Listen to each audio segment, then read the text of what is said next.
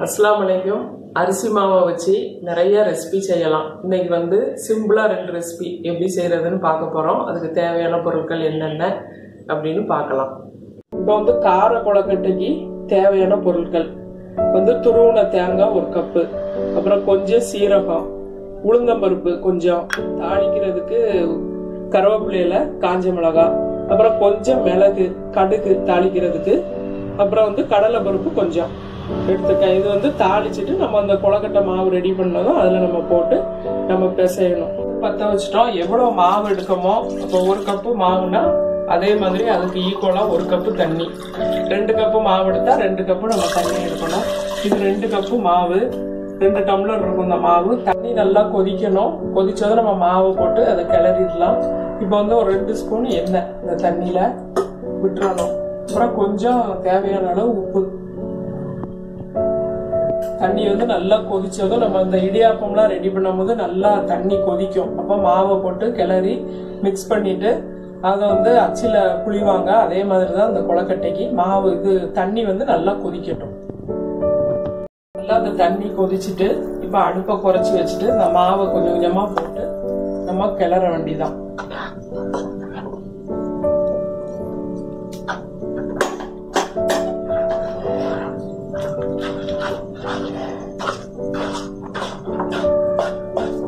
நல்லா அந்த மாவை கிளறிட்டு அப்புறம் நம்ம வந்து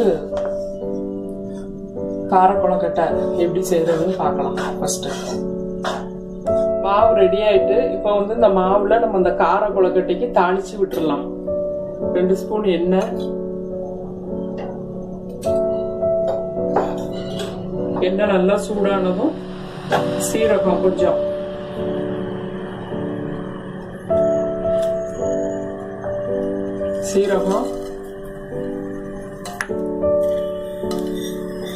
சீரகம் போட்டோம். கடுகு, கொஞ்சம் மிளகு,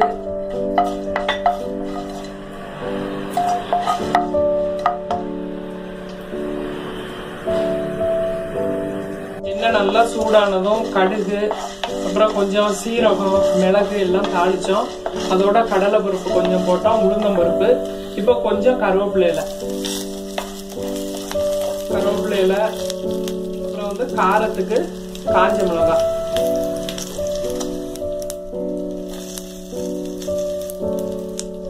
எல்லாம் போட்டு தாளிச்சு நம்ம வந்து இந்த மாவுல, அரிசி மாவுல கொட்டிடணும். அடுப்பை ஆஃப் பண்ணிட்டு நல்லா வறுபட்டுட்டு எல்லாம் துருவன தேங்காய் இதோட நம்ம சேர்த்துக்கலாம். சேர்த்து நல்லா மிக்ஸ் பண்ணி விட்டுட்டு இந்த அரிசி மாவுல நம்ம சேர்த்து உருண்டை பிடிக்கணும். கொழுக்கட்டைக்கு உருண்டை பிடிச்சி நம்ம வந்து அவிச்சிட வேண்டியதான். அரிசி மாவுல தட்டிடலாம்.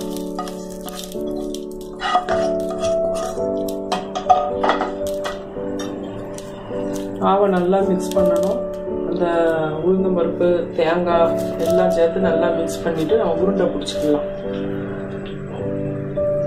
இட்லி கொப்பரையில இந்த உருண்டையை வேக வச்சிடலாம்.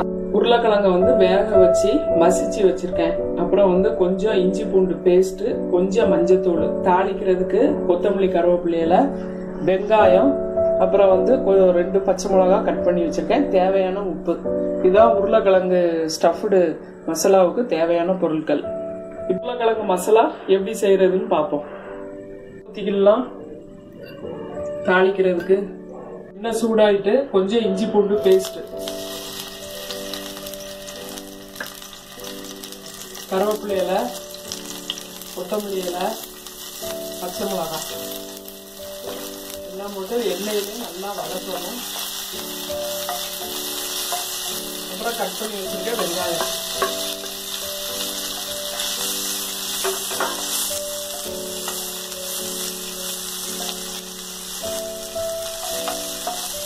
கொஞ்சம் மஞ்சத்தூள் நல்லா வதங்கினாலும் நம்ம வேக வச்ச உருளைக்கிழங்க இதோட சேர்த்தணும்.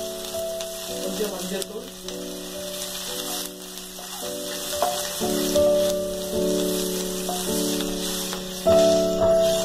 நல்லா வதங்கிட்டு இப்ப வந்து வேக வச்ச உருளைக்கிழங்க இதோட நம்ம சேர்த்துடலாம்.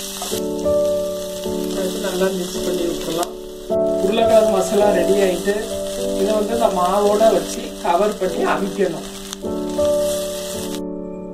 இப்போ வந்து அந்த மாவுல நடுவில் அந்த உருளைக்கிழங்கு மசாலாவை வச்சுட்டு இதை அப்படியே இந்த மாவை வந்து கவர் பண்ணிட வேண்டியதான்.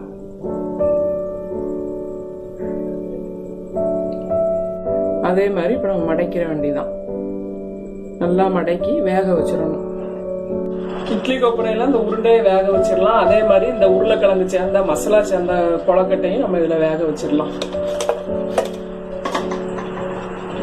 வேக வச்சுட்டு மூடி போட்டுடலாம். வேகட்டும்.